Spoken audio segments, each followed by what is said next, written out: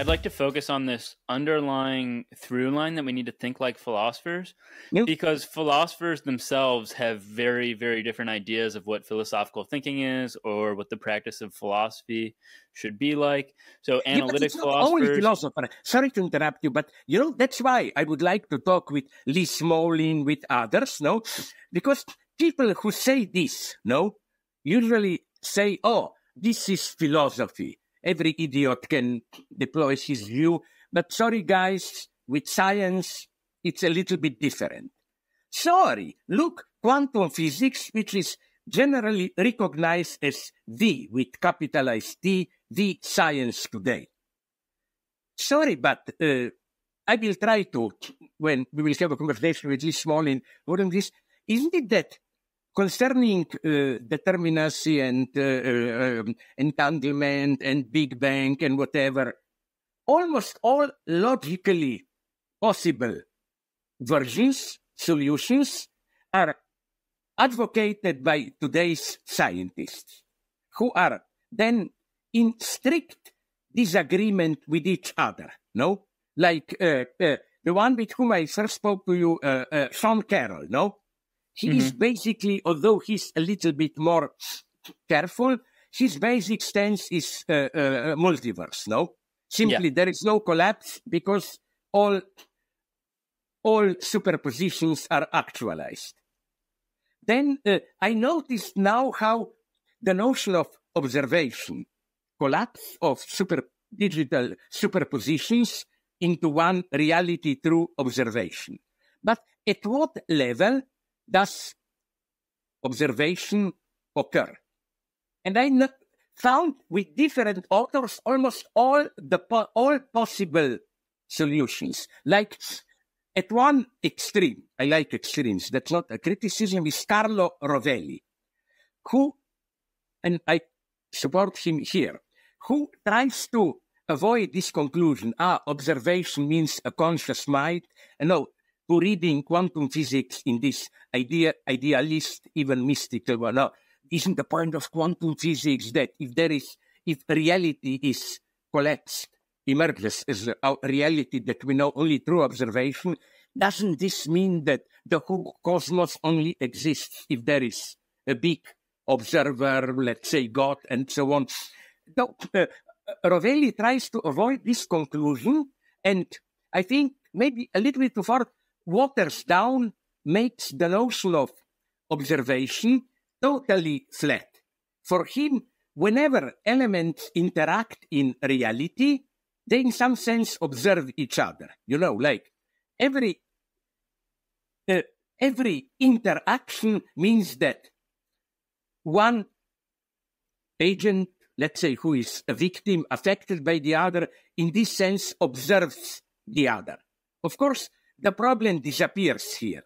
But nonetheless, I don't think this totally flat, almost, notion of observation is strong enough. I don't know where you would stand here. My fear is that you get rid of a problem in almost the same way symmetrically than Sean Carroll's multiverse solution. Like everything is observation. Everything that happens in reality is observation.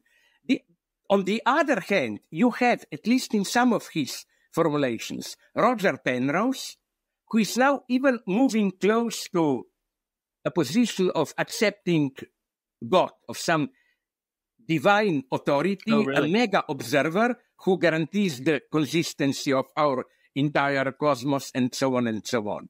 So again, you need to see, they say, you philosophers, blah, blah, blah, just each of you has his own theory. But wait a minute, if there is a crazy plurality of theories, again, it's in quantum physics today, and it's science at its top. And my modest proposal here is that precisely we philosophers, and we may be of different orientations, but we who are trained in this Socratic tradition, we can be of some help, not in this totalitarian traditional Marxist sense that a quantum physicist will bring me his text, and I will say, sorry, subjective idealism. Not to judge, but to, whenever there is a mess in science, and today's quantum physics is one big mess, just to look at it from this Socratic standpoint, and ask, but wait a minute, what do words mean for you? For example, that would be my question to Rovelli and to Roger Penrose, because that's, again, I know, a big problem. For majority of quantum mechanics scientists, they try to avoid direct idealism, but they simply materialize observation in a machine of registration. They say a quantum phenomenon, the oscillations, superpositions, collapses when it's registered by a machine. Like electron is freely floating, it goes through all possible ways. If you measure it, it's only one way, This solution is, I think, also too simple, but again, what interests me so much is this multiplicity of versions, And maybe we philosophers can do something, not in being brighter than them. I still have this, maybe it was felt when I almost fear, when I spoke with Sean Kenner and Lee Smolin the first time, I simply respect them. Now, it will sound ridiculous what I will say now, but I think they are much brighter than me and so on. Who am I even to? But I think I can maybe not help them in this, pushing them in the right direction. What the hell do I know? But just, push them philosophically into, please clarify the points. Not so much clarify the points, this is still definition, but where some of us philosophers are good is pushing people, and Socrates, at least Plato's Socrates, was doing this all the time, pushing people into thinking upon or analyzing the implications and the consequences of what they advocate. Like, you are saying this, but are you aware what will be the consequences of this? That's always my question, not personally, I don't know him at him, but when Elon Musk went into that Neuralink, computers will be able to communicate directly with our brain. Okay, I'm too stupid to pass a scientific judgment. Is this possible or not? But my question is, if machines will be doing this, will we still be thinking? How will this affect our notion of communication?